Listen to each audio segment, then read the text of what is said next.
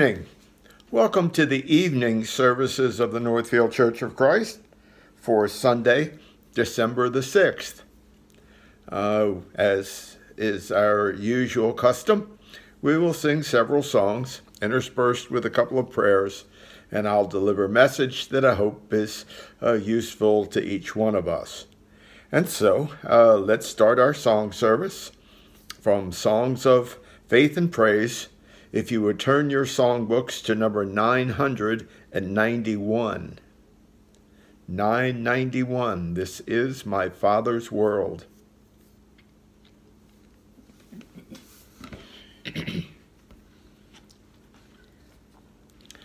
This is my Father's world, and to my listening ears all nature sings, and round me rings the music of the spheres.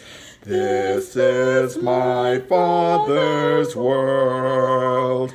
I rest me in the thought of rocks and trees and skies and seas, His hand the wonders wrought. This is my Father's world. The birds their carols raise, the morning light, the lily white declare their Maker's praise. This is my Father's world. He shines in all that's fair. In the rustling grass I hear Him pass. He speaks to me everywhere. This is my Father's world. Oh, let me never forget that though the wrong seems oft so strong, God is the ruler yet. This is my Father's world. The battle is not done. Jesus who died shall be satisfied, and earth and heaven be won. Number 998.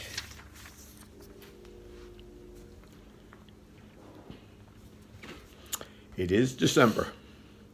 It is the Christmas month. We will sing verses 1 and 3. 1 and 3 of 998.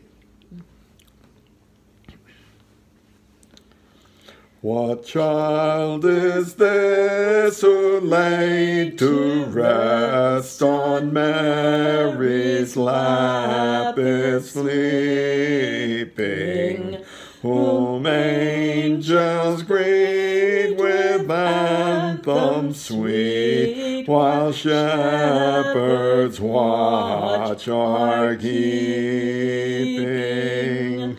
This is Christ the King, whom shepherds guard and angels sing. Haste, haste to bring Him Lord, the babe, the Son of Mary. So bring Him incense, gold, and myrrh, come peasant King to own Him. The King of Kings salvation brings. Let loving hearts enthrone Him. This is Christ, the King, whom shepherds guard and angels sing.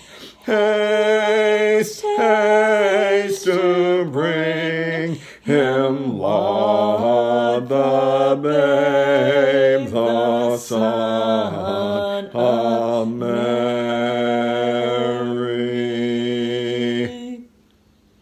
And number 1006.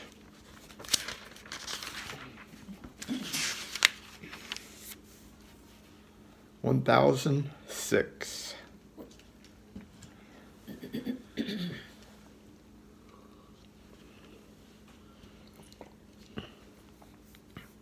All three verses. To us a child of hope is born, to us a son is given. Him shall the tribes of earth obey, him all the host of heaven.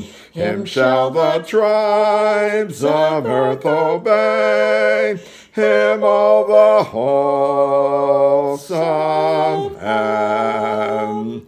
His name shall be the Prince of Peace, forevermore adored. The Wonderful, the Counselor, the Great and Mighty Lord. The Wonderful, the Counselor, the Great and Mighty Lord. His power and gracing still shall spread, his reign no one shall know. Justice shall guard his throne above, and peace abound below. Justice shall guard his throne above, and peace abound below. Let's go to the Lord in prayer. Our God and Heavenly Father, we just pray that we would have the right frame of mind as we come before you.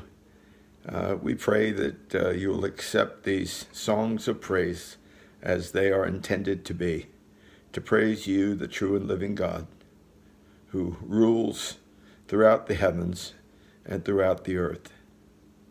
There are just so many things that we have to be thankful for, and we can't number them all, of the blessings of life. And we just thank you to Heavenly Father for just smiling richly upon us. We know that those less fortunate in the world, there are those that are hungry, and there are those without homes, and we just pray for those people that their pain and their want might in some way be alleviated. I pray to Heavenly Father for those that are on our prayer list here at the Northfield Church of Christ. Help us to look through the bulletins and help us to have those people on our hearts and in our prayers. We know that the prayers of righteous men are rich and powerful. And I pray to Heavenly Father that you would just continue to help us to be people of holiness and morality and integrity, and people of prayer. Be with us through the rest of this service. I pray this in Jesus' most holy name. Amen.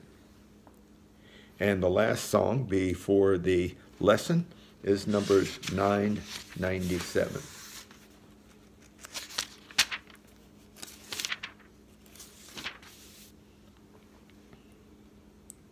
We'll sing verses 1 and 2. Staple Christmas song.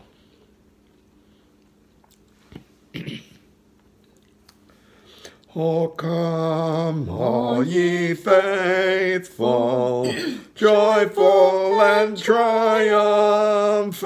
Oh, come, Ye ho come ye to Bethlehem.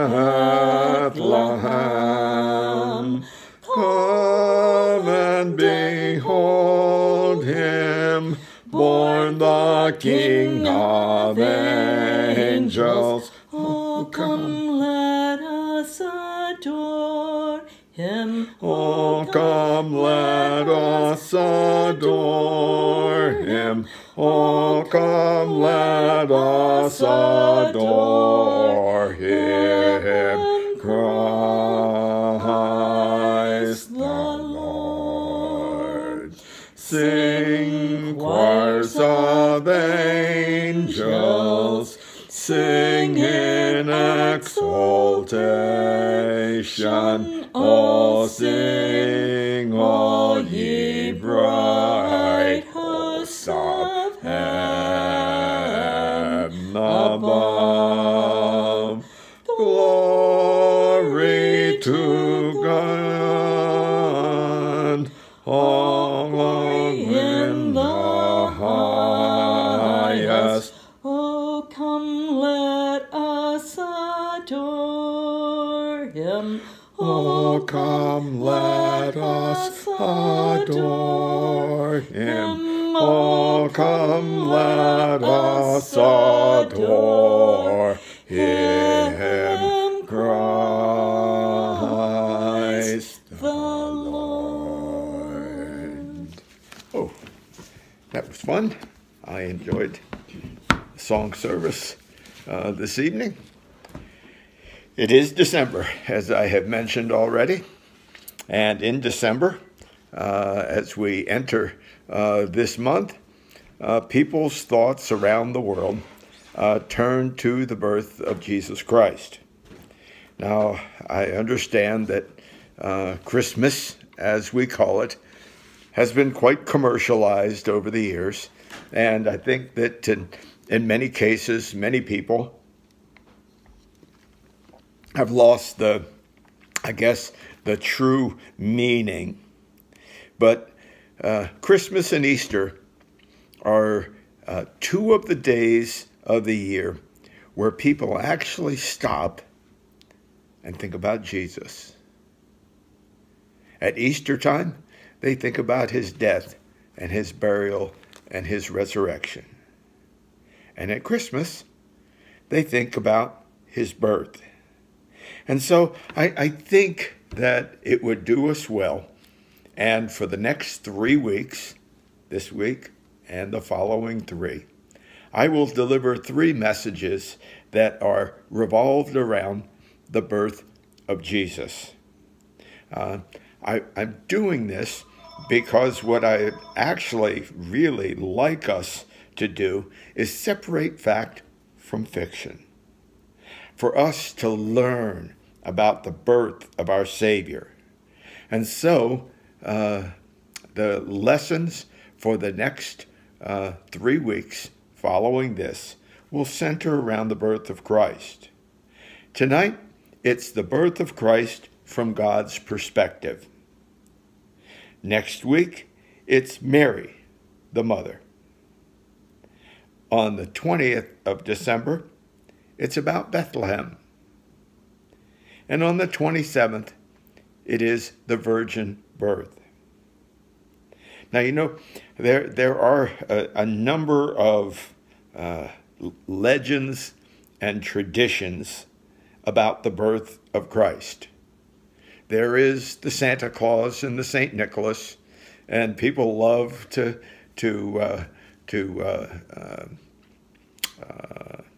recite the poem The Night Before Christmas. And there are Santa Claus songs out there, and to the point that people have made Santa Claus almost a type of Jesus. But what I would like us to kind of concentrate on is going to the Bible to find the only source about the facts that are involved in the birth of Jesus. Now, first of all, December 25th is a man-made day. I think most of us know that.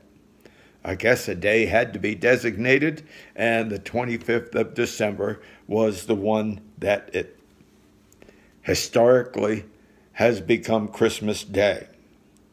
Now, we do know that his birth was historical. And we know this, and maybe I'm flying in the face of not tradition, but flying in the face of how God actually wants us to celebrate things. And the one thing that we have to remember is nowhere in our Bibles does God command us. Okay, does God command us that the birth of Jesus and the day upon which Jesus was born has any more honor than any other day of the year? Okay, I got that out of the way. I feel a little bit better. However, we depend in our spiritual lives upon the life and the teachings of Jesus Christ. His teachings are our guidebook, our literal bodily owner's manual as to how to conduct our lives. And the apostles went on to build upon Jesus's teachings. And then ultimately, we know that God sent Jesus into the world, not just to be the Son of Man, but as the Son of God, but as the Son of Man, that physical man hung on a cross and suffered and died for us. That physical man laid in the tomb for 3 days and arose from the dead. And so, that being said, it almost makes sense that if we are going to study about Jesus, the man, and Jesus, the Son of God, that we would spend some time in talking and reflecting a little bit about his birth. As we drive around our neighborhoods, we see lights on people's homes. We see those creches, as they're called, the Magi and the baby Jesus. We see mock-up mangers. People like to think about the birth of Jesus at this time of the year. Now, the technical word for God coming in the flesh, for Jesus coming to us, is incarnation. And so it might even be more properly stated that instead of talking about the birth of Jesus, that we would talk about the incarnation of Jesus. Now, not only did the Son need to come to be a sacrifice, but by putting on man, by putting on humanity, by becoming flesh and blood, he became the perfect and the only real mediator for us, between us and God the Father. I don't know if you have studied labor and the unions against the corporations as they try to settle on issues that are good for the corporation and good for the workers. And very, very often, the negotiations go to the point where a mediator is brought in.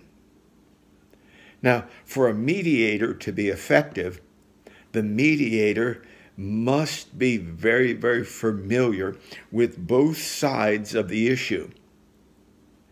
And so for the mediator to be really effective, he needs to understand labor and he needs to understand the business end.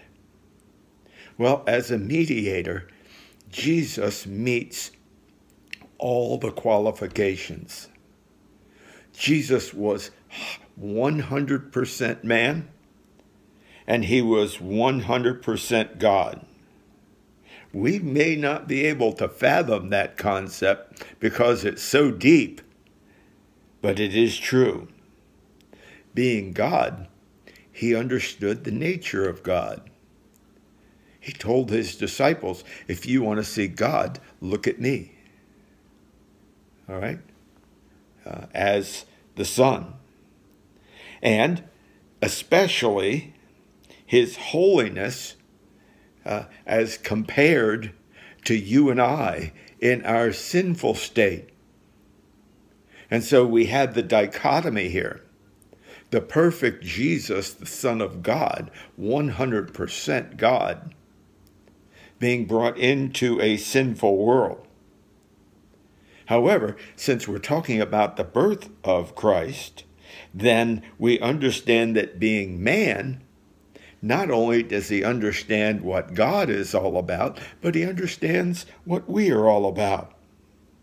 He understood all the struggles of man. If he stubbed his toe, it hurt.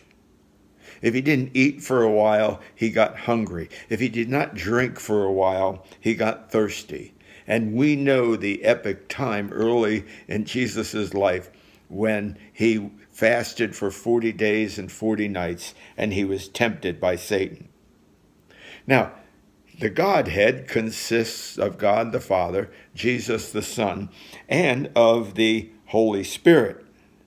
Now, the Holy Spirit is a member of that Godhead, but the Holy Spirit cannot be a mediator for us.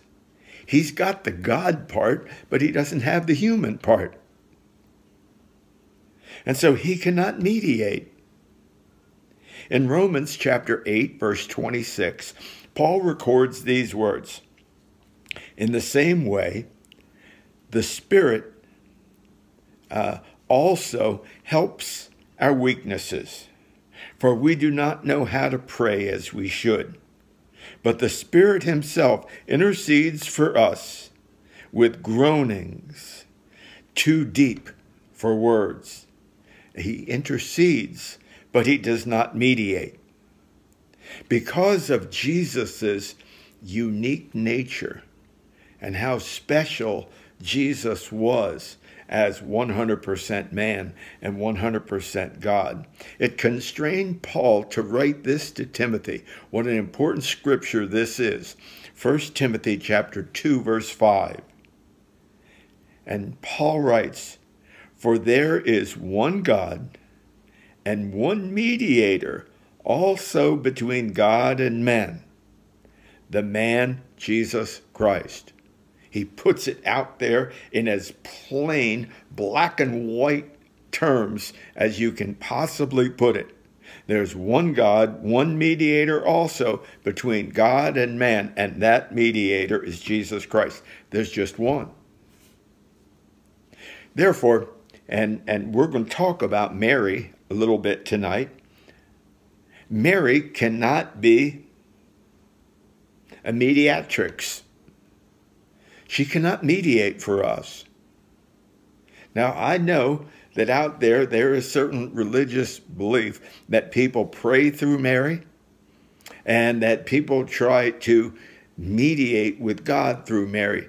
Understand, there's nowhere in our scriptures that back that up. No doubt, Mary was special. But she has nothing to do with our salvation other than the fact that within her body, she gave birth to Jesus Christ. When God the Son took on humanity, he did not and never will lay off that human nature part of him. I don't know about you, but when I think about Jesus, I don't think about spiritual. I think about Jesus, the man that walked the earth. And he's still a man. When I think of Jesus sitting at the right hand of God, I picture a man sitting at the right hand of God. With that being said, let's just give a little thought to how all of this came about. The Luke passage of the birth of Jesus is one of the best, and it's the one that most people refer to. If you would turn your Bibles to Luke chapter 1, verses 26 to 33. All right? Luke chapter 1, verses 26 to 33. You will find these words recorded. All right? The angel Gabriel was sent from God to a city in Galilee called Nazareth, to a virgin engaged to a man whose name was Joseph, of the descendants of David. And the virgin's name was Mary. And coming in, he said to her, "Greetings, favored one. The Lord is with you." But she was very perplexed at this statement and kept pondering, what kind of salutation was this? This angel said to her, "Do not be afraid, Mary, for you have found favor with God. And behold, you will conceive in your womb and bear a son, and you shall name him Jesus. He will be great and will be called the Son of the Most High. And the Lord God will give him the throne of his father David, and he will reign over the house of Jacob forever, and his kingdom will have no end." Aren't those just amazing, wonderful, almost spine-tingling words that we find there? Now, Mary had a reaction to this. Mary said, and she confirmed her virginity by saying, "How can I do this? I'm a virgin." Now, what you have to remember was that Mary, being very, very, very special, was the one that God chose to be the vessel in which Jesus was carrying. But it would be not a normal child. Mary was engaged.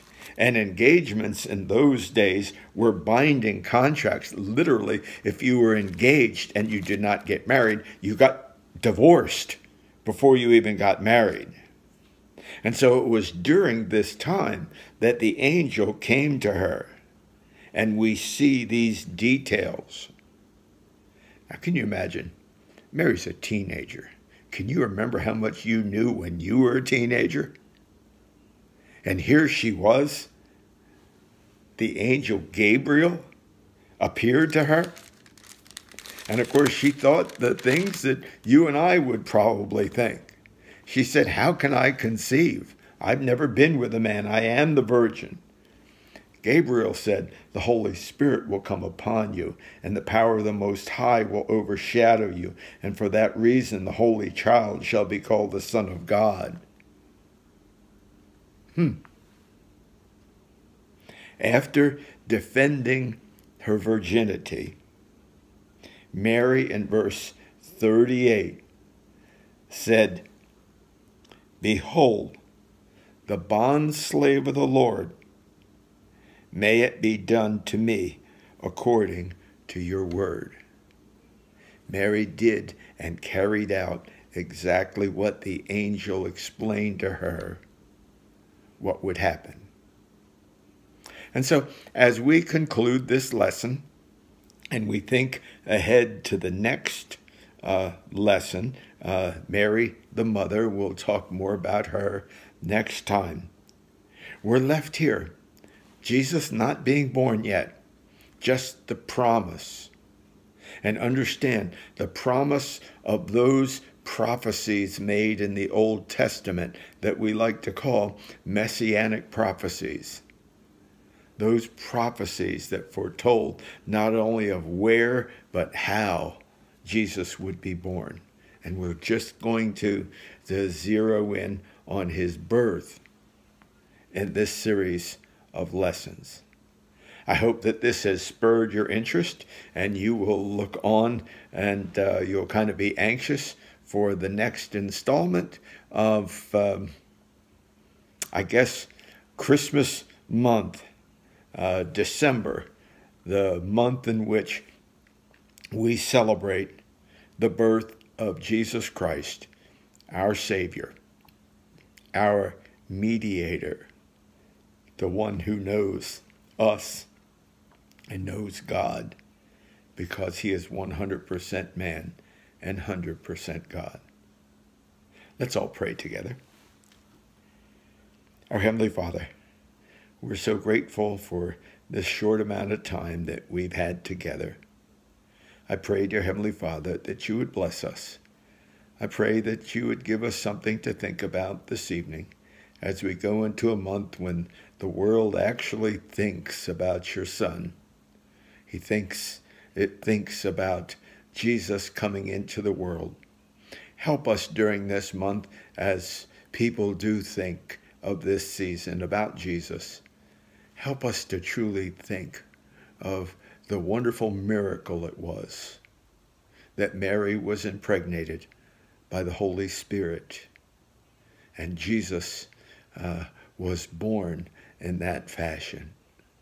Only time in history of mankind that this has happened. And it was such a glorious and wonderful event. It, I think, deserves some time on our part to ponder it and study about it just a little bit. Bless us, dear Heavenly Father, through the evening. Help us to stay close to you. Help us to have you on our hearts before we go to sleep, and have you on our hearts when we arise tomorrow morning. Be with us. Continue to bless us. Forgive us of our sins, and help us to be the servants that we ought to be. I pray this prayer in the name of your Son and our Savior, Jesus Christ. Amen. May God bless you all. Counselor, Comforter,